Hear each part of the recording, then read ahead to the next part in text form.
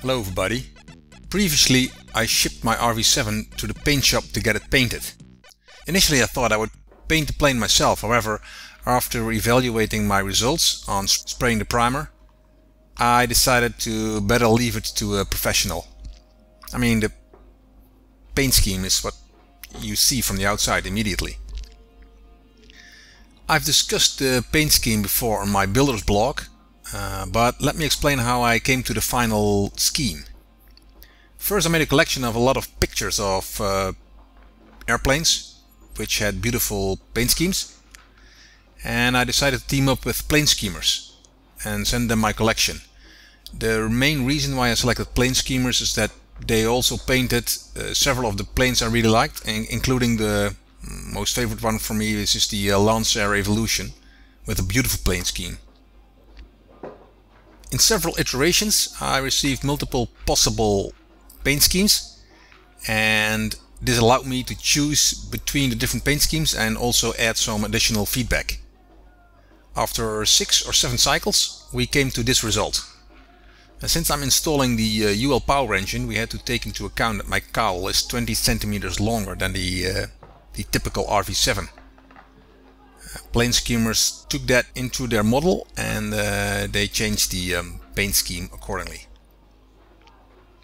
When we decided on the paint scheme, I received a complete document with all the details of the paint scheme and the marking tapes and everything, so that a painter can start working. Next up was selecting the paint shop. I'm not sure, but it's probably very expensive to use a real airplane paint shop. So I asked a car paint shop close to my house, and they initially agreed to take the job, but later they said they couldn't do justice to the paint scheme. It was way too complex for them. However, they did know the right paint shop they said for the job. Turns out it was really close to the airport, so that was logistically a good way to do it. Also, this paint shop only did trucks, as in 18-wheelers, and some industrial equipment, and they never did an airplane before. So that was also a challenge for them. I don't have time lapses of the paint job because I didn't want to interfere, and I went to the beach for a week with my wife and my kids. So there's only some images that were made during the paint job itself. Attaching the wings to the scaffolding is hard. I found a way to do it by using a tube and stick it through the opening in the wingtip for the lights, because immediately behind it there is the hole in the wing ribs, so I could slide the tube all the way into the to the wing tank, and this gave it enough strength to attach the wing to the scaffolding. With the first white layer in place, the masking tapes are set for the next layer. The part that remains white is covered with paper, and the rest is going to be painted with the next color. It turns out the order of the layers is determined by the opaqueness of the colors. So you start with the light colors and then go gradually to the darker colors. I was a little scared when I saw this result, because I was just back from vacation and I saw this dull orange color. I thought, man, I think I did something with a very shiny metallic orange color, and this didn't look very well. But the painter said that yeah, that this is normal, and it really brightens up when the clear coat is on there. He made parts of the paint wet, and you saw that it really came to alive. So that's an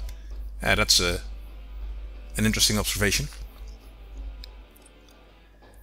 So here the red paint is done, and they are now working on the last layer, which is the black layer. As you can see, they're spraying it on the wings. And after that black layer, then there will be 2 layers of clear coat to finish it off. 2 layers because that gives extra protection for the paint. And I will also add an polyurethane wrapping on the leading edges of both the wings and the landing gear and the horizontal stabilizers, so it will protect the paint. Here in the dry cell you can now see the result. I really think it's stunning. It really looks great, and I'm really glad that I didn't try to paint it myself, because I would never have reached this result. And I'm really mesmerized by the beauty of the paint scheme. It's fantastic. So now we can ship the airplane to the airport.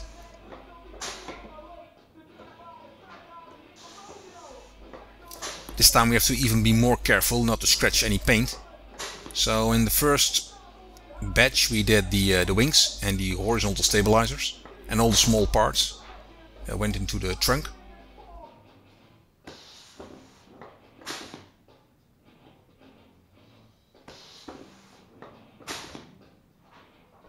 The canopy doesn't fit into the trunk, we found out.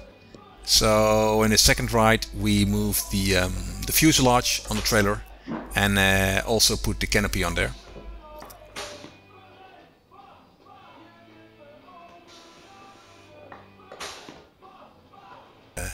We very slowly drove to the airport. It was only about 4 miles, so that was no problem.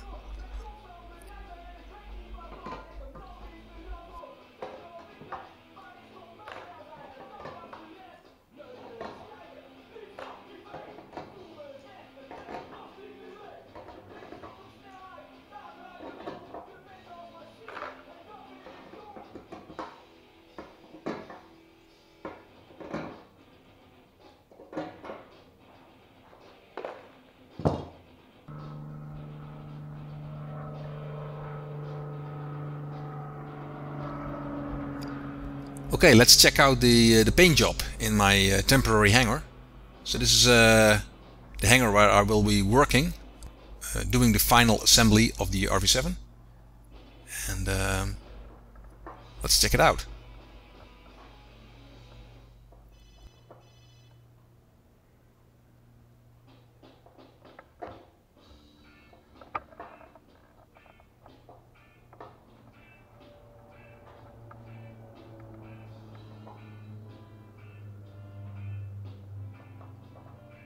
Continuing building my pie in the sky.